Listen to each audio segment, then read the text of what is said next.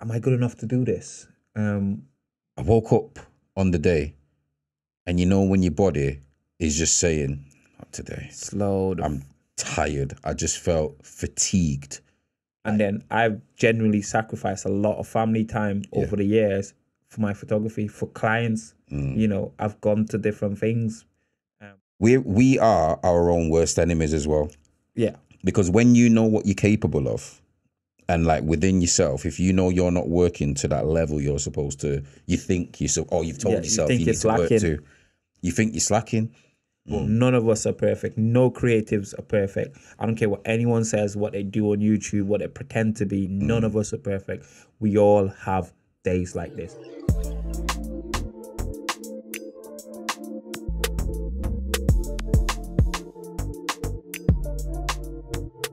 Hi guys, it's Dems. And it's Compton. And welcome to the Be Cool Studio podcast. Yeah, we're there again. We're back again. What are we talking about today, bro? Do you know what? It's quite funny that we are talking about this subject because I kind of been feeling it myself lately. But the subject today is burnout. How do we handle it as creators? Jump in, brother.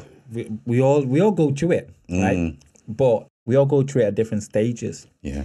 And like you, I've been feeling that way. Like I've genuinely over the past 2 weeks, I've been flat out since school holidays have been over. I've been flat out. And then I think it was like Monday last week, I kind of felt it. Remember I was telling you, it was just like, bro, I went to bed and I just didn't want to get up. I got tons of edits to do. I've got tons of stuff to sort out. My body was like, nah, you sit the hell down. You need to chill. So we all go through it. But for me, it definitely comes when I've taken on too much. How do you define too much? As in, like, I've got a lot of work going on already, and then I take on more pressure and more work. And that pressure can come from, like, for me, I've got a family, a little young family. So that pressure comes from having to do stuff with family, balance family time, and also balance my actual work now that I'm actually a full-time photographer. So, you know, it's one of those things where people tell you need to say no sometimes, right? But as creatives, we know we need that money. So we're always like, we need to be on it. We need to take that job. But sometimes it's probably better to just say no. Yeah. For your body's sake, for your brain's sake. I suppose as well, because we are very aware of the fact we need to provide, sometimes you do say to yourself, even though you know you've got a lot of work on, you'll get that call, like, where they'll need you the next day. And it might be a 1 hour shoot, but you know, travel time is probably 45 minutes each way. So that's an hour and a half in itself. Then an hour when you get there, but you know the shoot's probably not an hour because you got set up time. Nothing's an hour. Yeah. Pack down time, editing time. But within that, I say this, when do you actually know, okay, do you know what? I've got enough work on, even though this job is going to pay X amount for my sanity, I can't do it. When do you get to that stage where you know not to take that job though? It's my body tells me. Like my energy levels drop. Yeah. My attention's like span is very short. Yeah. Like I'm very snappy. So that's something I notice as well. It's like I personally sometimes take it out, and I apologize for this in advance, Laura. I had a half, but sometimes take it out on people at home because obviously I can't take it out on my clients. I can't show them that I'm actually physically exhausted, mentally exhausted. So the next person in line is usually people are close to you or around you very often. So yeah, that's when I know that I've had enough. My body and my head tells me like, nah, you need to chill. And then like it's almost like my body just shut down. I'll start having headaches, migraines, like literally, and it's just like all across my head. It was just like killing. And because obviously I technically do not have for my glasses. Same. We literally just said this the other day because we Yeah, need to get we special need to get special glasses VDU or for something. like that crazy. Visual So, display unit. and I Certain spend on average, I think on average a day, I'm on my computer at least 5 to 6 hours, and that's sometimes straight, just straight editing for that Yeah. long. So it's not good. It isn't, because off the back of that, with the jobs that I've done historically, since about 18 or 19, my jobs have required me to work with computer screens. And it's quite strange that I've never actually gone out of my way to actually get those prescription lenses, because especially with the job I'm at now, so as you know, that's full time. And I'm looking at a screen for about 8-9 hours a day for actual work. Then when we're doing the admin stuff for the studio, or I'm editing images. So on any given day, I'm actually looking at a screen for a minimum 9-10 hours. And that is not good. And you get headaches, like you say. And I always find it interesting and funny because majority of the time when we speak to each other, let's say it's early doors, first thing in the morning, and it's like via voice notes, all I hear from you is, "Oh, bro." And you could always tell that some things, he's not woke up in a good mood today. Yeah, and I hear it when you say like, "Oh, bro, I've got a banging headache." And what do I always say to you? I always say to you like, Drink "Brother, water. drink some water." And I know this is going to sound ridiculous, but try and rest. And for a creative, telling a creative to rest, it's kind of almost sacrilege, because you're self-employed. Yep. And you know that if you don't work, where's the money coming from? But you do need that balance though, and it's a dangerous game that we play, and especially for myself as well, because you know I'm in a full-time position and I do this, and it's like I went to my nephew, right? My nephew was 13 recently. Had a family get together. At the point of recording this, we had a family get together yesterday, and I woke up on the day, and you know when your body is just saying, "Not today. Slow. I'm tired." I just felt fatigued, like physically. It's not just a physical, like you know mentally fatigued as when well. you're mentally drained. And I thought, oh my gosh. And then we had to come to the studio because my partner had a maternity shoot. Big up my partner with a maternity shoot. Anyone who needs a maternity shoot, you know where to go. Bang. Right. Promo there. Quick promo there. So then, I did the shoot, and I was tired on the shoot. And then I came home, and then we had a couple hours to chill before we had to go to my nephew's birthday. And I just literally said, like, my social battery is on red right now. And it took everything within me to keep the energy going. But I could only manage it for a few hours. And then I just felt burnt out. I was tired. You know what's crazy as well? Like, I felt it when I was first coming up in the industry too. Because when you first come in the industry, right, you just want to be working, constantly working. But then you also get a point where you don't get any jobs either too. And that's where the mental side of it comes in, because you then start questioning whether you're good enough. So, am I good enough to do this? I'm not getting paid work. It can go months. I remember going months, not like now where COVID was involved, was like genuinely go months where there was just like no work. But I still had work from previous thing that I needed to finish. But I was more focused on stuff not coming in. Yeah. When I should have been focused on the stuff that I already have that should get done. And that just took away my whole mojo, like, for doing anything. And I'm just like, I can't be bothered anymore. I just don't want to do this anymore. Like, I've gone through, and all creatives go through this at some stage, where you just like, what, should I just pack it in? When was the last time you felt like that? Oh, it's ages since our last conversation, obviously. Like, that's the key to it, right? Burnout can lead to mental health issues.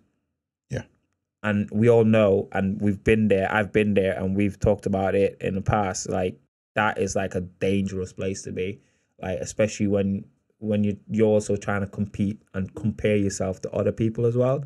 Like, that can lead to more mental health and even worse burnout, because you don't understand what those people are probably going through behind closed doors as well. But because they're showing it on social media as this, great thing that, well, I'm living my life, I'm busy, I'm constantly busy, I'm active. Like, they might have days where they're like, literally, like, I can't be bothered. Yeah.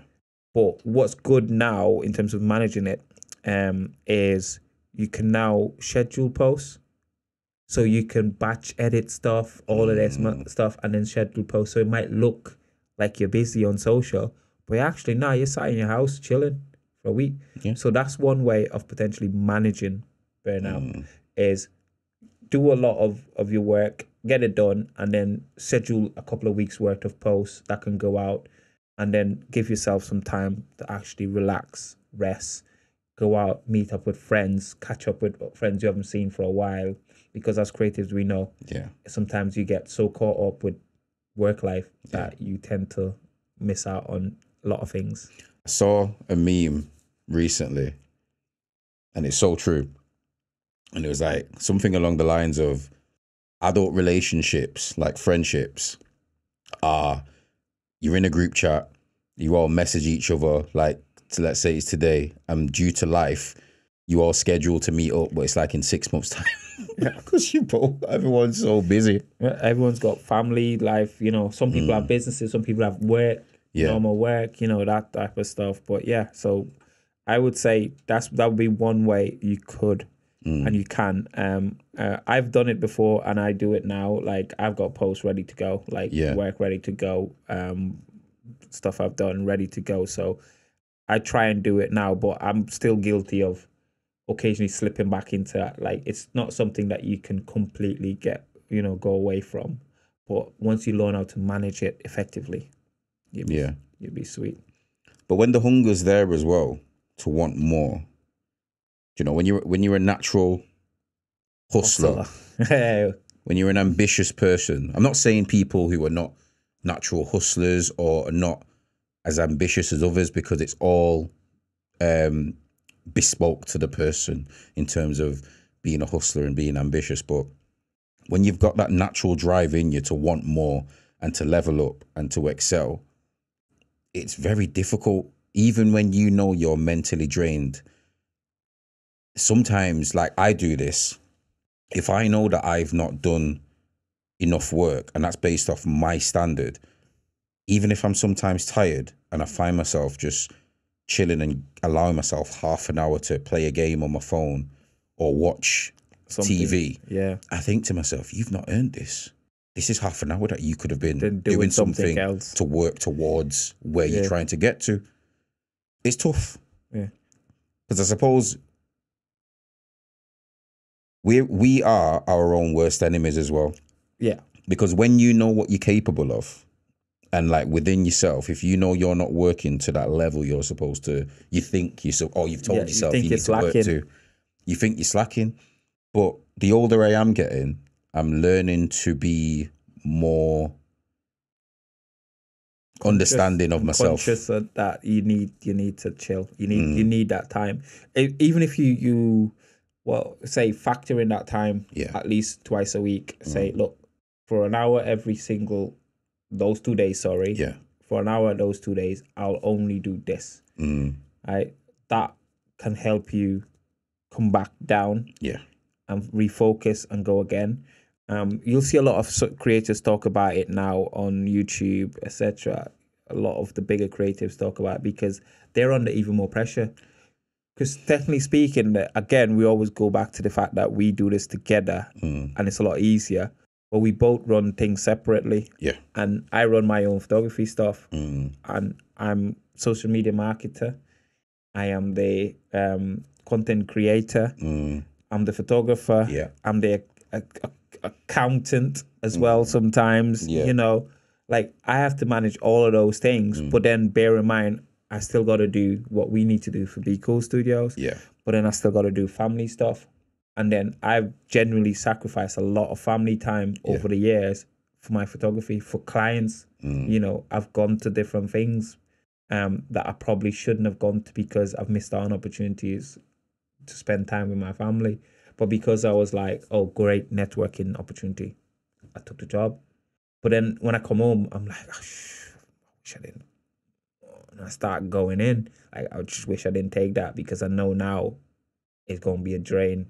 editing and sorting Yeah. out and stuff like that. That's sometimes what brings it on for me. It's like I'll take on the job thinking it's quite easy and whatever, and then when the job's finished and I get home, I'm like, that was a nightmare. As a family man, how do you balance taking on too much work, like you say, you know, missing out on family time? Because it's a double-edged sword, because, you know, you are self-employed. So on one hand, if you don't work, Don't put where's food that on the money table. coming from? But also, as a family man, you know, how do you balance the time between working difficult. and not spending time with the family that in your head you know you should be doing, but if I don't work, I don't get paid? It's super difficult. It's not something you can just put a formula and I said this is how I'm going to do it. Yeah. You just have to try your best to implement things, implement days, implement time into your weeks to try and do those things. We're not going to get it right. You're not going to get it completely right. There are going to be days where you're thinking, but I think it comes hand in hand if you've got a partner that understands that look, it's not thingy. I just want to put money on the table. I just want to put food on the table. Sorry, I want to, I want to make sure we're eating. I want to make sure the roof on our head is still secure. So this is why I'm taking on this. I'm not taking on it because I didn't want to spend time with you, because it can almost come across as you don't actually want to spend time with your family. So for me, like I said, I still am slightly guilty of it, taking on too much sometimes. But my partner kind of understands that, look, the only reason I'm taking on this is because of this reason, because we need to take it on. So I try and do, like, for instance, today we spent some time together. Went out. I didn't touch my computer this morning. I'll probably finish tonight. In the time I've known you, I've kind of realized that Sundays, a few hours on Sundays is usually family time for you. Saturdays and Sundays usually family time, because Monday to Friday school, work, etc. Yeah, so I try and not bother you as much on weekends. I don't know if you've realized that now. The voice notes have kind of died down a little bit more now. I know, it's family time on weekends. Sorry, Laura. Sorry, Kobe. Sometimes I need it. But no, it's very good also when you're aware of when you're feeling that way, because sometimes we try and ignore it, and we ignore it until we get to that point where we just literally, like, we implode. Yeah. And, because I've had instances before where it could be like family or friends where, you've had that, it's not even so much a stressful day at work, for example. It could just be one of those days where you're supposed to get a deal that's supposed to drop in, and then the client bails out, and then you're now thinking, oh, but I thought you were ready to sign. Then that just throws your whole day off. Then you come home, your mum's on the phone now. You might be a bit snappy with your mum. You've not realised, and you're thinking, oh, I gotta call mum and apologise. Sugar honey iced tea, I shouldn't have done that. Let me call back mum. Mum understands, you know what I mean? But it can be the little things, and you snap. It's like the littlest thing. Like I have it all. I do it all. I'm super guilty of it. Like, I am not perfect. None of us are perfect. No creatives are perfect. I don't care what anyone says, what they do on YouTube, what they pretend to be. None of us are perfect. We all have days like this. You'll go home, and then one thing will go wrong, or not even go wrong. You just walk in the house and you'll say, boo. And you just went, bam, that's it. You just, like, I'm like, you know what? I don't want to talk to you. Just leave me alone. I just want to be on my own right now. I just want to chill. Right? And if people are out there trying to pretend that it doesn't happen to them, bull, I call you bull, seriously.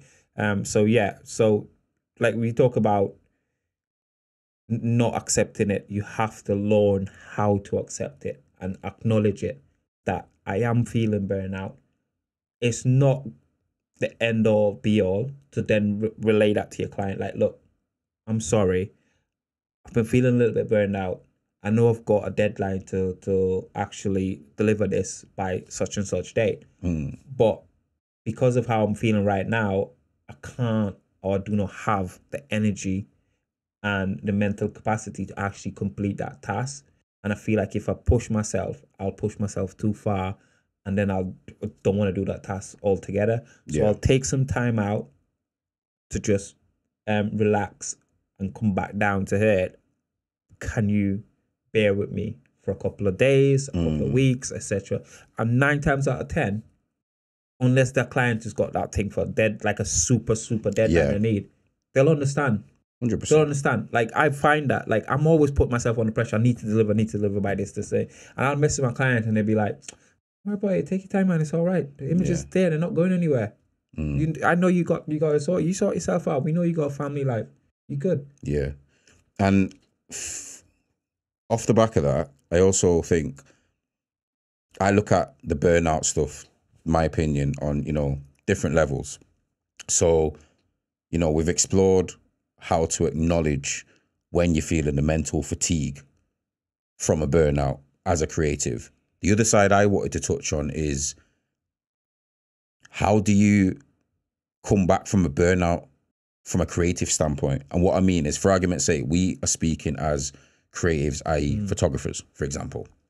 And the style of shoots that you specialize in, because it's something you briefly touched on before, where you've said, you do like brand shoots, for example, or portfolio shoots in the studio. And then let's say after a while, you've built up enough collateral and enough of a name that people know you're very good at portfolios, studio portfolios, for example. And then let's say clients keep coming back to you, different clients, but they kind of want the same thing that you've done before. How do you then not burn out from keep creating the same content? Or doing repetitive content. Yeah. So I kind of went the long way around to say, how from that standpoint, how do you keep the ideas fresh so you don't burn out because you keep doing the same kind of shoots every single week? Look at it like a complete. It's like a completely different shoot. And look like it's a completely different client. So a good thing is, those shoots in particular, when I do those type of shoots, they usually slightly different. So what I try and do is switch it up. I will have a different makeup artist potentially. Yeah. That's one way of actually refreshing it, because you have somebody different in the studio. Yeah. Using a different setting, a different background, a different setup, going down a different route in terms of the actual images they're going to create. That's one way I kind of keep it fresh. Yeah. But also try not put too much pressure on myself during the actual shoot, and just have fun, enjoy it. Because I feel like if I'm enjoying it, it then comes across to the client that they're going to enjoy it as well. And then the whole experience, the whole day just goes a lot smoother, a lot more fun that way. Can I ask you a question? Do you ever get, I don't want to use this word mildly, but it's genuinely how I feel sometimes. So do you ever feel like slight anxiety before a shoot? And when I mean that, I mean is in, even though you've been doing it this long, because I feel that way and I'm new in comparison to you, as in like, oh my God, what if, not just thinking, what if my camera doesn't work? None of that, as in, oh my God, what if I don't get the settings right? What happens if they move over here? What happens if I try this new setting, this new ISO setting, which I've never tried before, and then now I've got to take a few more test shots, and then they're going to think I don't know what I'm doing because I'm saying one set, one. Have you ever felt that? Funny you say that. Right. I'm going through that right now. Serious? Because I've got a job. It's not necessarily anxiety. I've done the job before. I've done a job for this particular company before. Name no names, but I've got a job coming up that involves not necessarily people. Right. Which is what I'm big on. And it's a job I'm capable of doing. I know I'm doing. But I've done so much research since basically securing this job 2 days ago. Right. I've been on my phones looking at different options in terms of lens choices, blah, blah, blah, angles, settings, all of this stuff. I watched so many videos on this particular topic and this product that I'm going to be photographing. And there is that thing in the back of me. It's like, what if I screw this up? Because this could potentially be a big client, not just for this one job. There is more work in the pipeline for this client, and it's a huge client. And I think it only comes when it's a big client. That's when I feel it the most. If it's a big job, like when I say big job, I mean I can redo a photo shoot, like a portfolio session in studio, things like weddings, and wedding photographers will probably be the ones you hear talk about this a lot. Weddings and certain events, like one-off events. Those things are the ones that give you the biggest anxiety. Like, yeah, one of my friends called me recently for a wedding. You know who you are. Big up yourself and your fiance. And he's like, yeah, Dems, I know you do photography. I was just reaching out to find out. Yeah, looking for a photographer. I said, big man, hear what I'm about to say to you right now. It's not for me. I have never shot a wedding before. I do studio work. I am not a wedding photographer. I'm going to say this to you right now to save yourself the headache from your missus. Find a photographer who has got at least a couple of years under the belt. I said, my boy is dope at it, but he's not taking on any more weddings. I said, do not, under any circumstance, get a first-time photographer or a photographer that's not shot many weddings. Your missus will kill you. Yeah. I said, that's my wedding gift to you. Yeah. Yeah. And that's being real. That's being honest. So yeah, like if you want to know how to handle that type of pressure, speak to a wedding photographer. They'll tell you. They'll tell you how they deal with that type of stuff. It's not easy because you're going in there knowing that you've got one shot, one chance. And if you screw it up, it's not just you that's going down, like your whole repetition. Because there's nothing worse than someone saying that, nah, he deleted, he screwed up, he didn't do this, he didn't do that, he's messed up this, blah, blah, blah. And then that word of mouth goes around, especially in the wedding industry. Yeah. Well, that shit travel quick. And then you're out of work. And I suppose then, just, we're not saying don't use new photographers, but, within reason, we understand people have to learn the trade, but certain things like one-off events, get someone who's got a bit more experience. But on an end note, how would you surmise, if you could, in a sentence or two, how would you tell them to handle burnout as a creative? As a creative, put time into your calendar to actually take a break.